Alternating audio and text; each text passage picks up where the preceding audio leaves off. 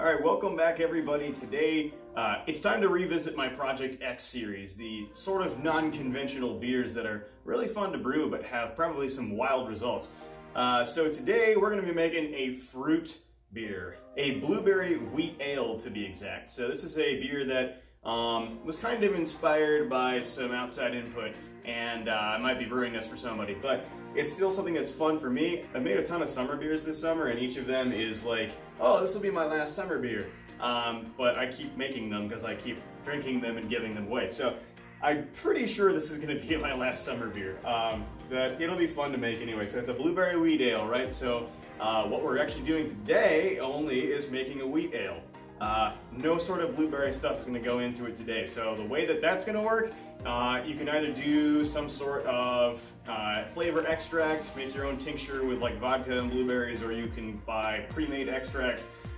That's all well and good, but I want to try and do this the hard way. So I got some blueberry puree, 3 pounds of it to be exact, arriving in the mail pretty soon. So once the primary stage of fermentation is done on this beer, we're going to go ahead and rack it onto the blueberry puree, and then it'll actually re-ferment a little bit. It's going to ferment out most of those sugars, but leave a good amount of blueberry flavor behind, hopefully, and maybe we'll get a cool color out of it. So, no idea, really, what's going to happen with this beer. I have no idea what to expect, but it'll be a lot of fun in the process, and regardless of how it turns out, I'm going to let you guys know. So anyway, here's the recipe for today. It's just going to be a simple wheat ale, okay? So, we're just using 6 pounds of American white wheat, 4 pounds of US 2-row, and half a pound of Carapils. And then for hops, it's just 1 ounce of Willamette at 60 minutes, just a bitter, that's it. And then for yeast, yeast 1010, that's the American wheat. For water, I'm not looking at this too seriously, so I just kind of grabbed a water profile that I used in a Belgian beer a little while back that worked out really well for me. So that's 86 parts per million of calcium, 11 parts per million of magnesium, 65 parts per million of sodium, 130 parts per million of sulfate, 100 parts per million of chloride, 90 parts per million of carbonate. And in order to achieve that, I added 6 grams of gypsum, 2 grams of Epsom, and 3 grams of calcium carbonate, aka chalk. So for mashing, we're gonna mash this at a higher temperature, 154. Mainly because I kind of expect the fruit addition later on to dry the beer out pretty seriously, so I want to keep some residual sweetness in there to balance out any sort of unintended like tartness from the berries sans sugar. So we're going to leave that at 154 and we'll do that for 90 minutes. So hopefully it's going to be a pretty fun and easy beer to brew. I'm heating up my strike water right now. It's got half a canthan tablet in it, so that's getting rid of any chloramines from the water, and then I've added my brewing salts on top of that. So shortly we should be able to mash in. Okay, so our strike water has reached the appropriate temperature, so it's time to pull out the heat stick and start doughing in the grains.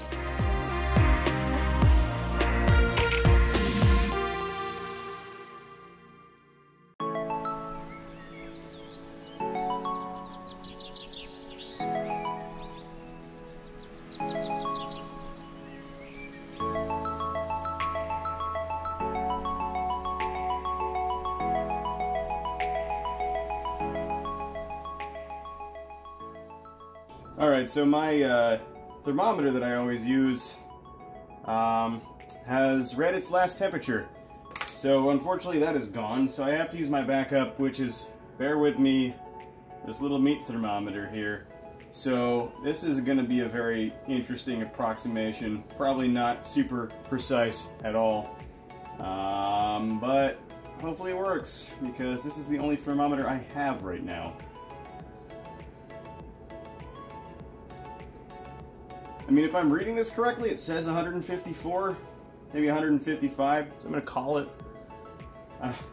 I hope it is.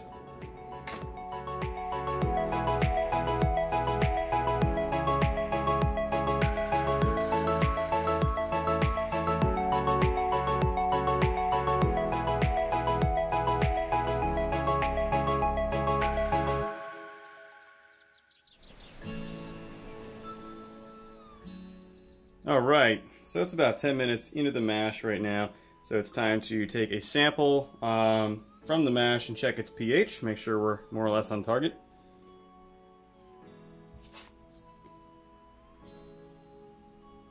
Okay, so it looks like it's somewhere between 5 and 5.5, which is where we want to be. So I'm not going to dust anything in the mash, and it should be fine.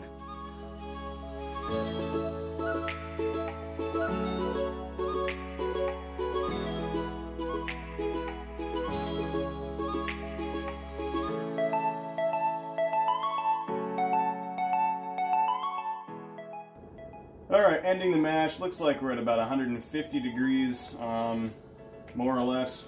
Very much approximate with this thermometer. But that's fine. I'm gonna go ahead and start draining things out now.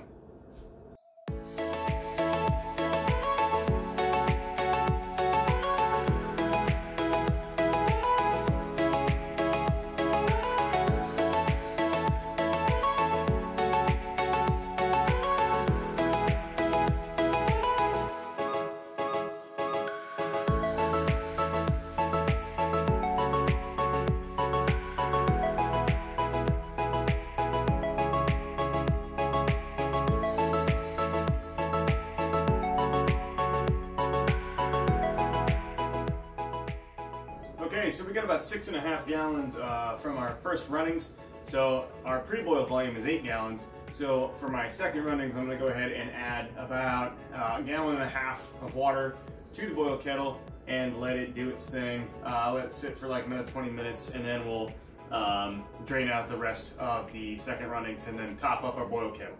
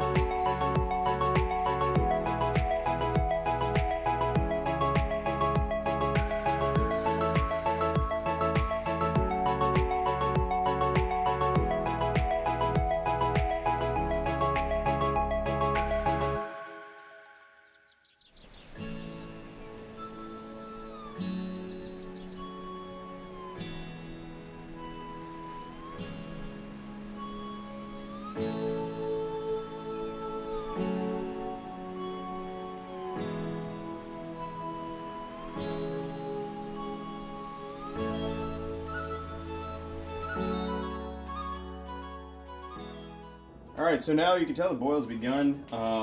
So given this is a wheat beer, it's not a very clean beer by style, so I'm not going to worry about adding things like Whirlfloc or other clarifying agents. And I'm not even going to worry about bagging my hops, so I think I'm just going to dump this only hop addition is just this 1 ounce of Willamette. I'm just going to dump it straight in, and we'll go from there. It's the only hop addition in the entire brew. Very simple brew day for sure. So we'll come back in about 50 minutes, and then we'll add our chiller and yeast nutrient and stuff like that. So we'll let this sit for 50 minutes. So our pre-boil OG sample is still a bit warm right now. It's about 90 degrees. So it's reading about 1.032. I'm going to add 2 points to that and call it 1.034. Okay, so we're now 10 minutes from the end of the boil, so it's time to add our chiller so that we can start sanitizing that, and then I'm going to add some yeast nutrient.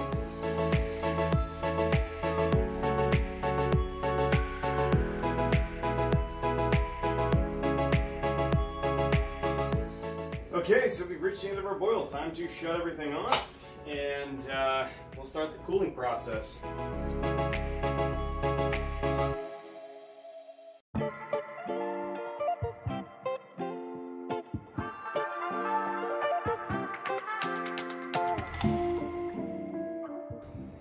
Okay, well, brew was exceptionally easy today. Seriously, there was not much about that. One hop addition, a very simple grain bill, pretty standard brew day, all things considered. So that part was really nice. Well, the post-brew part of this is where it gets slightly more complicated. So we're going to be looking at adding some adjuncts in the secondary phase of fermentation. So after this is cooled down, we're going to pinch our yeast, we're going to ferment as normal. So once we complete the primary stage of fermentation, and the crossom has fallen and most activity has finished, that's going to be somewhere around 7 to 10 days, we're going to take 3 pounds of blueberry puree, which is on its way now. It's in the mail somewhere. It's basically concentrated blueberry stuff. It's made from the real fruit, and it's basically just going to give us a really good flavor from the blueberry, but also, you know, add a little bit of sugar. It's going to ferment it down a little bit further, but it's going to give us a good color and hopefully a good blueberry character. I've never actually brewed a fruit beer before, but nearly every single resource I can find has advocated for adding the fruit flavor in with this method, using puree. So that's what we're going to do. Hopefully it works. Anyway, we're gonna, once the primary fermentation is complete, we're gonna rack into a secondary fermenter and rack it on top of the actual blueberry puree. Now, given that that's a lot of sugar in that, that's gonna kind of restart fermentation. It's going to become active again, and it'll probably ferment through that pretty fast, I would hope. Once activity is finished on that, probably let it sit for a couple days, and then we'll go ahead and keg and we'll see how it worked. Alright, so our original gravity sample is still kind of a bit warm. It's about 80 degrees. So we're adding about 2 points to the measured gravity here, which is 1.043. So we're going to call it 1.045 for our original gravity.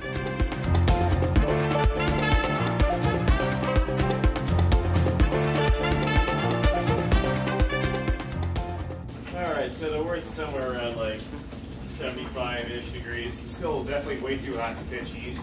So I'm just going to let this cool down overnight, and by the morning hopefully it'll be closer to our ideal temperature of like 65. And we'll pinch our yeast tomorrow morning. Should be fine. Anyway, I'm going to aerate by splashing right now.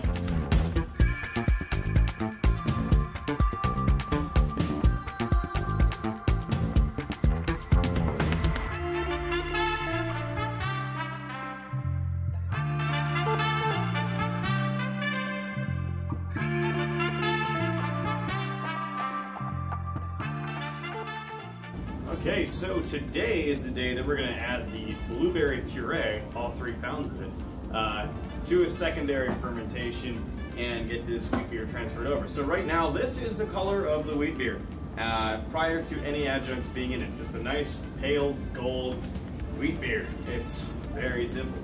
So the gravity right now is 1.012, which makes me believe that fermentation is pretty much complete. The crossom has fallen. It's only been a week, so it is still a bit young, but fermentation will definitely kick back off once we add this blueberry puree. Right now the flavor is really nice and gentle. A little bit of kind of like bread crusty, pie crusty kind of smoothness to it. Really nice mouthfeel. All around, yeah. Really very simple base to it. But definitely a very delicious beer as it is right now. Nothing interesting about it, but that's what the blueberries are for. But overall, not a bad base. So I think it's definitely ready to add the fruit. I'm definitely interested to see how the color changes and how the flavor ends up after this. So stay tuned. All right, so here I have 3 pounds of blueberry puree. Okay, so this is actually made for beer and winemaking specifically, so it's been commercially sterilized. So the only thing we need to be sure of is that the can itself is sterilized. Think of it like a package of yeast, right? So we're going to go ahead and sanitize the top portion of the can, and we're going to open. This is obviously a sanitized secondary fermenter, and I have sanitized can opener here. So we'll go ahead and open this up. So here it is. It's basically just like a syrup, kind of pretty watery though. Smells really good. And then, yeah, we're just going to basically dump this into the fermenter before we rack the beer.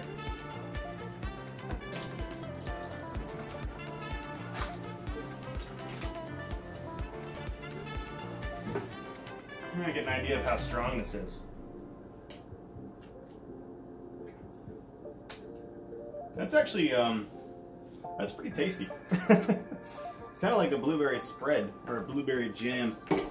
Okay, from here on out, we're just gonna rack the beer right on top of this as gently as possible, so as not to accidentally introduce oxygen into the mixture.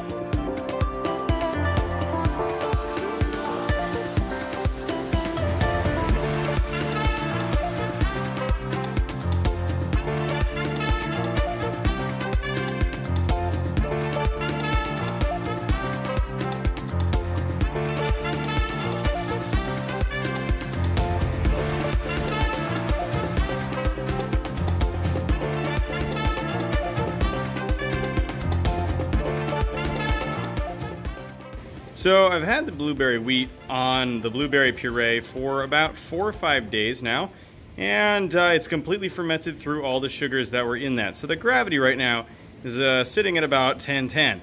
Now keep in mind, we had added a lot of sugars for that, so I really have no real idea of how much alcohol is actually in this. So like based on conventional calculations of original gravity to final gravity, we'd have about 4.5-ish% right now, but we added a whole lot of sugar, so I don't really know, but I'm just gonna kind of ballpark it and say that it's probably about 5% ABV.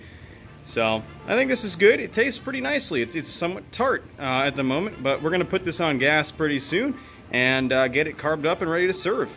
Okay, so fermentation of this beer went pretty well, all things considered. As you saw, we added the blueberry puree, and there was a whole second fermentation. It generated a brand new krausen and dramatically changed the color of the beer. I think that whole process took about 3 days for the active fermentation, and then I let it sit for another 4 or 5 days. So I think I had about a week's worth of time on the blueberries, just absorbing flavor and getting nice. Then, as you saw, we recorded our final gravity, and then I kegged that and let it sit for 2-ish weeks on gas, naturally carbonated. Pretty pleased with the results, but one thing I should definitely point out to you is that I don't have a clear idea of what the actual alcohol content of this beer is. So the base beer itself was going to be around 4.5 or 4.7%, I think. But adding the 3 pounds of sugar-heavy puree definitely does bump that content up a bit. However, granted, we added that to 5 gallons of liquid. I think it came with an estimated gravity of the syrup itself. So I think it was about 1048 for 3 pounds of it. And if my math works out, it's somewhere around, that adds like something like 0.5% to 1% alcohol to our overall beer. Anyway, I'm not going to be too overly concerned about science and specifics with this, so I just kind of ballparked it at about 5% ABV because that's what it is. All right, it's called Project X number 2. It is around 5% ABV, as I told you earlier, and it comes in about 20 IBUs. All right, so appearances-wise, starting off, we've got a very nice fluffy head. Thank you, wheat malt. It pours pretty strong thanks to me turning up the gas a bit, but the head retention is awesome. Sticks around forever. Thank you, wheat malt, once again. Color-wise, well, it's not super appetizing to look at. It looks kind of like a weird brownish, kind of like brownish, orangish. I mean, it's really not an appetizing looking color at all. So that's not great. Clarity is not there. It is a wheat beer. It is not supposed to be clear, so we're still fine with that. Aroma has pretty strong whiff of just tart blueberry. Little bit of, yeah, a little bit of the wheat malt coming through. Little bit of kind of, not like a Hefeweizen style wheat. There's no yeast esters coming through. There's just kind of like you get a little bit of blueberry and kind of a whiff of a little bit of bread. The mouthfeel of this thing is just super velvety, smooth, soft, squishy. I love it. It's like a medium to medium full-bodied beer, but it's a very, very soft, palatable mouthfeel. It's just a very, very soft mouthfeel that I really, really enjoy. All right, and finally, flavor.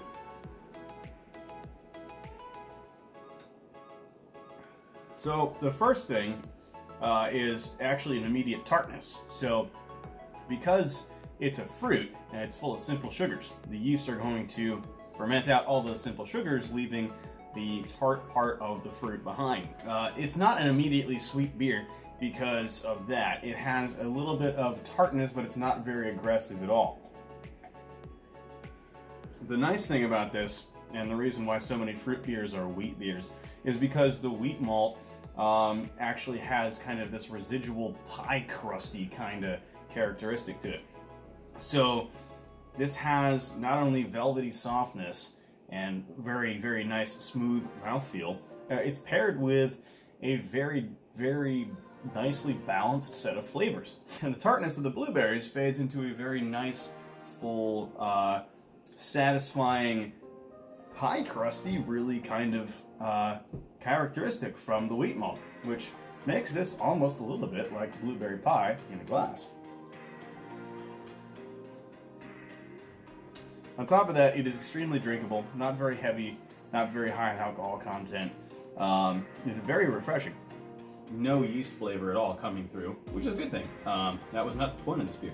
I'm not really picking up on any sort of esters or phenols coming out, which is good. It means our fermentation was done at the proper rate, the proper temperature.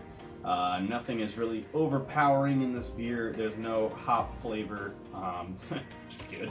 And there's no hop aroma. But the whole point of this was to showcase the blueberry flavor and see what we could do with this fruit beer.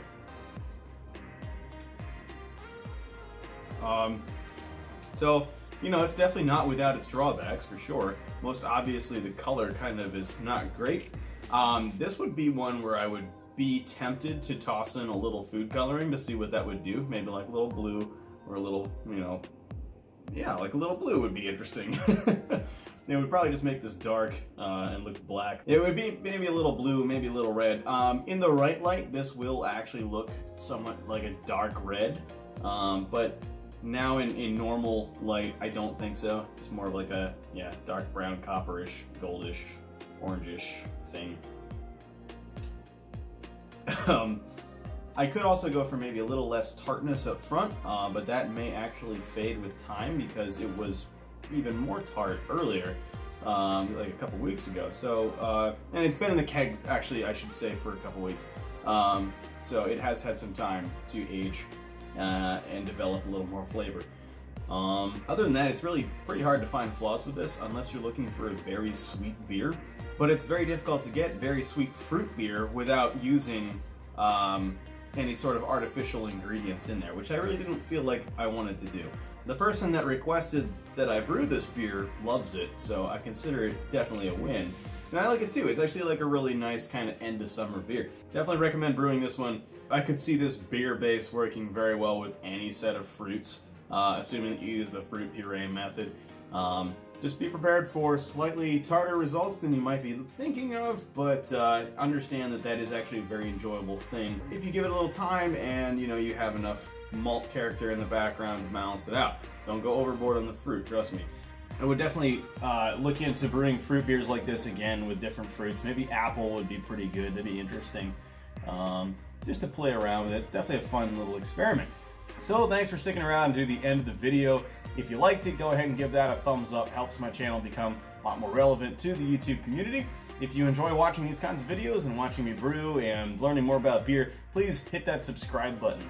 If you do hit it, hit that notification bell icon in there too so you can be the first to be notified when I upload a new video. To my current subscribers, thank you. You guys are always awesome about commenting and sharing your thoughts and everything. Speaking of which, if you, subscriber or not, find something really interesting about this video or you just want to share your thoughts on it, so long as it's civil, feel free to drop that down in the comment section below, because that also is great to have some discussion and discourse within the brewing community here on YouTube. So I try my best to upload a new video every few weeks, but sometimes life gets in the way and brewing gets stopped for a bit. But if you want to see more frequent updates about what's going on in my brewing life, please feel free to follow me on Instagram. It is @theapartmentbrewer, where I tend to post more frequently about what brews are coming up, and you know, eventually will make their way over here to YouTube, but you'll be able to see what's going on well ahead of schedule over there. And last but not least, if you turn your attention to the description, you'll see a compiled list of my brewing equipment as well as the recipe for this brew.